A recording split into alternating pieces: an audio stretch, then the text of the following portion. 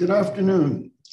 I'm Bob Hauser. I'm the executive officer of the American Philosophical Society. And if you look over my shoulder, you'll see a picture of our founder, Benjamin Franklin, at the end of the wall there. I'm very happy and pleased to be introducing the last session of our spring 2022 meetings of the American Philosophical Society.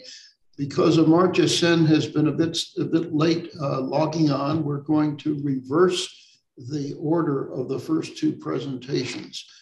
So we will hear the conversation between Professor Sen and Mark Thompson second in this afternoon's presentations. I guess I will note that I certainly hope that this will be the last virtual session at an APS meeting for years and years to come. But in any event, it should be a great session. And I will start by introducing Markus Brunnermeier. Professor Brunnermeier is the Edwards S. Sanford Professor of Economics at Princeton and Director of Princeton's Bentheim Center for Finance. He earned his PhD in economics from the London School of Economics. His research focuses on international financial markets and the macroeconomy, with a special emphasis on bubbles, liquidity, financial and monetary price stability, and digital money. His recent book, The Resilient Society, won the prize for 21 for the best business book in German and was listed among best economic books by the Financial Times. Dr. Brunnermeier is a Sloan Research Fellow, Fellow of the Econometric Society, Guggenheim Fellow, and the recipient of the Brennesser Prize granted for outstanding contributions in the fields of macroeconomics and finance. And now he has 20 minutes to tell us about digital currency, after which we will have a brief question and answer session. So feel free to enter your questions in the Q&A box, probably linked at the bottom of your screen, anytime you would care to. Thanks. Dr. Thanks a lot. Thanks a lot, Bob. It's a pleasure to be here with you virtually. And it's an honor to present the American Philosophical Society. I will talk about digital money and new developments, what's going on digital money. And the first question you might ask, isn't money digital already? Do we have a checking account, debit cards, credit cards? Then we have PayPal, Venmo, and Zelle to split the bills and so forth. And isn't this already digital money we have already? And the only form of non-digital money is essentially physical cash. That's a physical form of money you're using. But what's the difference between the new forms of money and the money we have already in digital format is that most of these monies we have already are private money. They're issued by a private entity, a private bank, like the checking account or debit card or credit card is actually coming from a private entity. Only the cash is issued by the central bank, it's issued by the government. And of course, we also have reserves issued by the government, and the reserves issued by the government or the central bank is also in digital form. So most of the money we have already is already in digital form. So what's all the big fuss about digital money and so forth? Now, the first thing I would like to outline, how does the current system work? The current system, we have an interaction between the public and the private sector. We have a PPP, public-private partnership, essentially. It's a two-tier system. We have the government, the central bank, determining the unit of account. And then we have private banks. The private banks, then we interact as citizens with primarily. The only way we interact with the central bank is through cash. And then there's a big debate going on, should we have more private money, less private money? And there is actually two polar cases, two extreme cases. And really showed up some years back when there was a referendum in Switzerland where people said, we actually want to have much more government involvement in the money creation. Private banks should not be allowed to create money. And that the sovereign money school, or in German, the sovereign money, that's essentially saying, you know, it should be not only the central bank should be allowed to create money, not the private banks. That's on the one extreme. On the other extreme, on the other polar case, you have the libertarian movement, where all the crypto currencies come in. They're all issued privately, and they don't want any government involvement at all. And in a lot of competition among these currencies, let's say Hayekian competition among these free private monies, in a sense. And these are the two polar cases. And the question is, you know, where do you want to land in these two polar cases? So that's essentially what we have at the moment. We have this two-tier system. It's a public-private partnership. And then we have some thinking of what are the two extreme cases. But before I go further, I would outline 4 technological trends which we are seeing. So the first technological trend is that essentially cash is being marginalized. We live more and more in a virtual world, and cash is becoming less and less important. So the link between the central bank or the government to its citizens is actually breaking. And mostly we use virtual money. So if you have only digital money and it is only provided by the private sector, we break this link. And that's the so-called CBDC, central bank digital currency. So many central banks think of introducing central bank digital currencies. That's the first trend.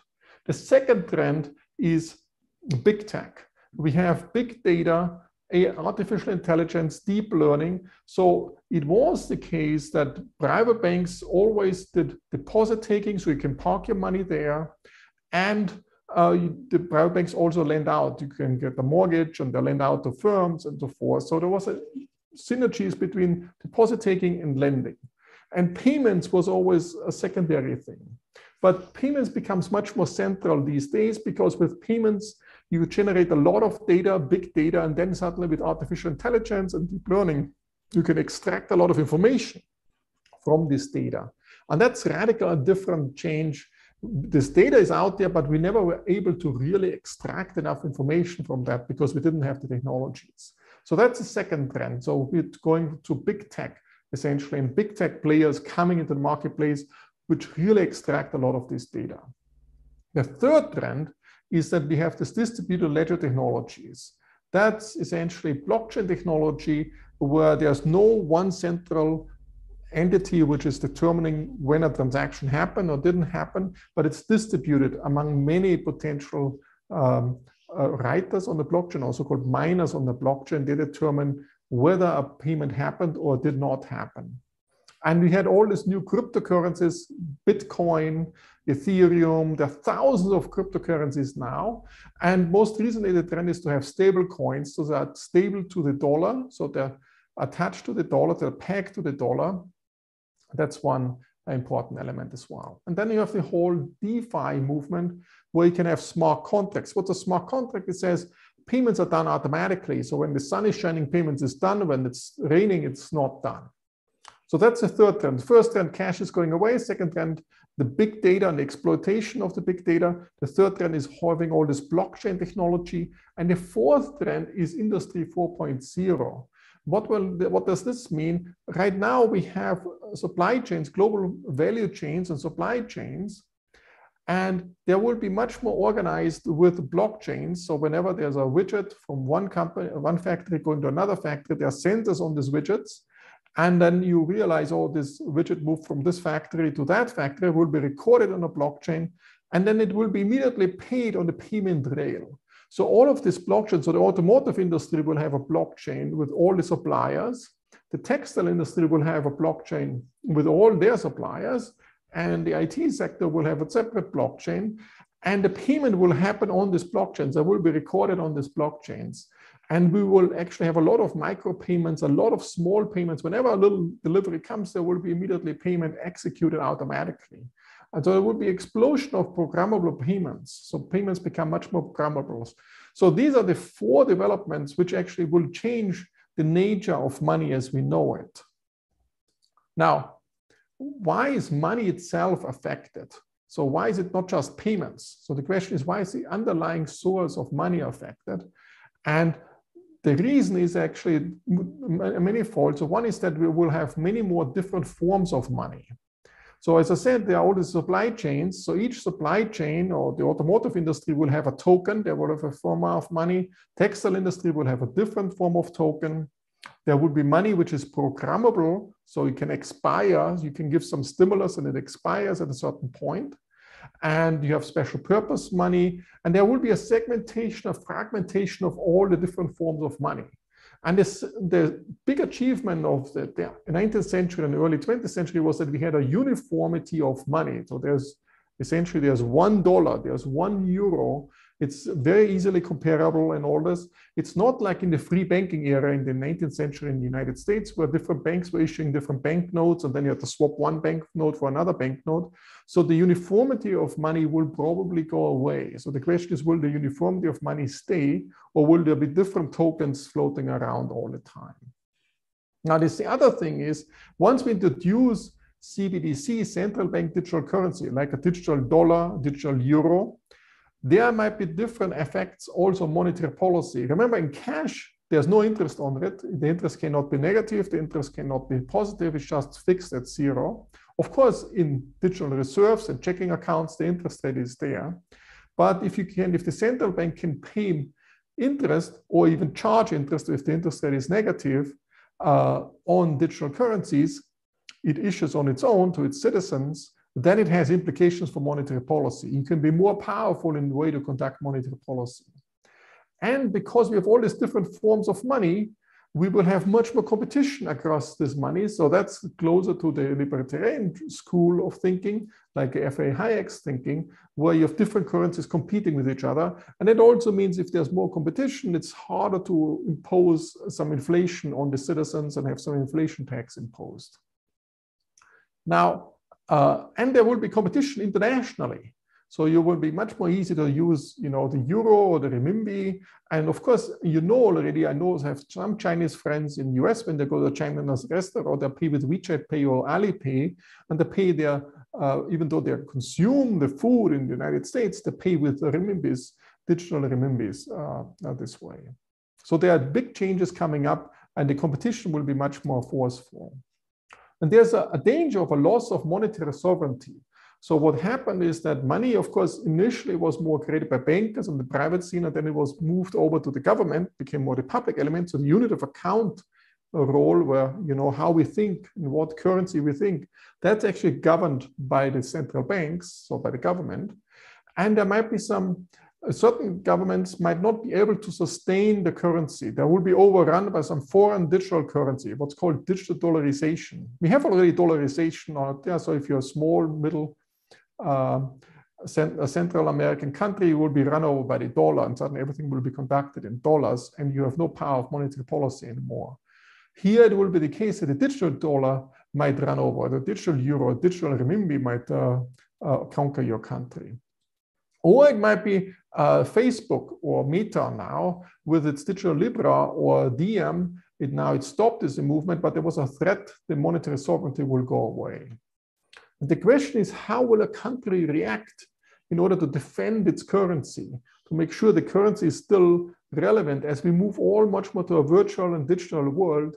One is to say, okay, one way to defend, I compete with that by having my own central bank digital currency, that's CBDC, or I give up and essentially stay with private money as all. We have a lot of stable coins, but I do it with bank regulation, with deposit insurance, lender of last resort policies, and that's an alternative way how to deal with that. Now, a new concept which came around. So what is a currency area? If you think about currency areas at the moment, they are simply countries. Each country has its own currency. Sometimes you have a currency union like the European Euro area, and that's a currency area. So it's always given by boundaries and borders of countries. That determines what the currency area is. Now, in the future, it will be much more that people will use many currencies in their wallets, and they'll swap back and forth between the currencies, foreign and domestic ones, private and public ones with different units of accounts.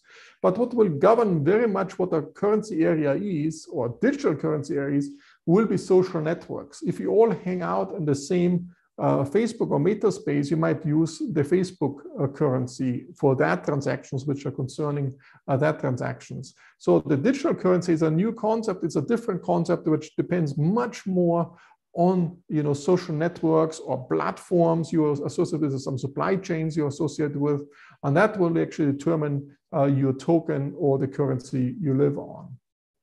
And what keeps essentially the country still in the game is because privacy regulation will be at the national or regional level. So there will be privacy regulation based on the US, there will be a different privacy regulation in Europe or in Asia. And that actually, because a lot of payments is associated with privacy issues, it is actually the case that there will be more national currencies still, but it's primarily driven by privacy regulation issues. If there were no privacy regulation issues, we would probably have different currencies to deal with, depending on which digital platforms we live on in the future. And we probably live on several digital platforms and swap currencies back and forth all the time. So how do I see the international monetary architecture? There are different continents go in different directions. So I should have put up India and other Asian countries as well. But in the US, there's some hesitancy to go for the central bank digital currency. So what the US will do is the US will focus much more on dollar stablecoins. So the private sector will actually issue tokens, some stable coins, and link it to the dollar. So this way there will be a network of private stablecoins linked to the dollar, and that will help to maintain the dominance of the US dollar. And the regulation, and we have seen there was a presidential working group last year, will be about how to regulate the stable coins to make sure there's still some stability, there's no financial instability risk, and so forth. Europe is going a different way. Europe is going more for the central bank digital currency. It's called the digital euro. And they're very concerned about maintaining the uniformity of the euro within the euro area. So that's why they're going for the digital euro much more so. China went for the digital renminbi, or yuan, or digital yuan, but essentially their way to expand their influence in terms of currency would be much more with the private companies Alipay and WeChat Pay. So Alipay and WeChat Pay are these huge payment platforms by Ant Financial, which belongs to Alibaba, and WeChat Pay belongs to Tencent. These are the two giant digital firms, tech firms in China. And they can spread, as I mentioned, they can spread across the globe very easily to other countries, their payment system, and with it, the renminbi as well. In this way, China will spread. And then, of course, other Asian countries, they are essentially influenced by them, by this spreading of the Chinese currencies. So that's essentially what I wanted to give a brief overview. There are many other issues, how to design these central bank digital currencies, what are the trade-offs? There might be more runs on banks, how to avoid that there will be more runs on banks because you have a new safe harbor you can run into. We might crowd out the cheap bank funding banks have. And essentially there's also, if the central bank is issuing its own money much more in digital form, it might have way more fund inflow, so it has to invest that. So it gets a much bigger political footprint. Do we want that? That's also an issue we have to keep in mind. And how, should there be a limit how big the accounts you can have with the digital euro or the digital dollar, or should they be unlimited? So there are a lot of issues we can discuss, and let me stop here and open up for the Q&A. And again, thanks a lot for giving me this opportunity to outline my thoughts in front of you, and I'm looking forward to your questions and feedback. Bob, back to you. Thanks very much, Professor Brunnermeier. I've got a couple of questions here to begin. First, from Patrick Sparrow, who happens to be the librarian of the APS. What is your view on the long-term durability of collectible NFTs? Are these just a fad, or do you see digital artwork NFTs as a legitimate form of collecting in the same way people have historically collected rare books and artwork? That's it's very hard to answer because it's about how to speculate on NFTs, and I can't give you a good investment advice there, but the question is the same one. If you get the real Mona Lisa or you get a fake Mona Lisa, and probably you cannot figure out which one is the real one is the fake one if you put the painting in your room and you have the fake one, you probably will enjoy it as much as the real one, but the real one is worth much more. Now the question is, if your painting is attached to an NFT, how much more do you value it, and how much does the market or society value it?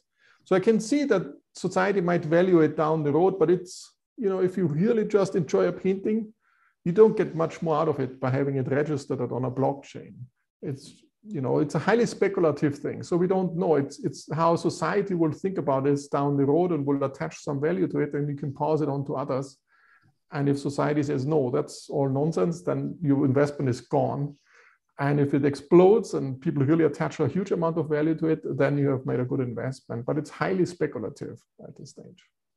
Oh, so here's a question from David Maxey, who has been published, I think, repeatedly by the APS Press as a local lawyer. Can you imagine a perfect storm that will bring the whole cyber currency structure down?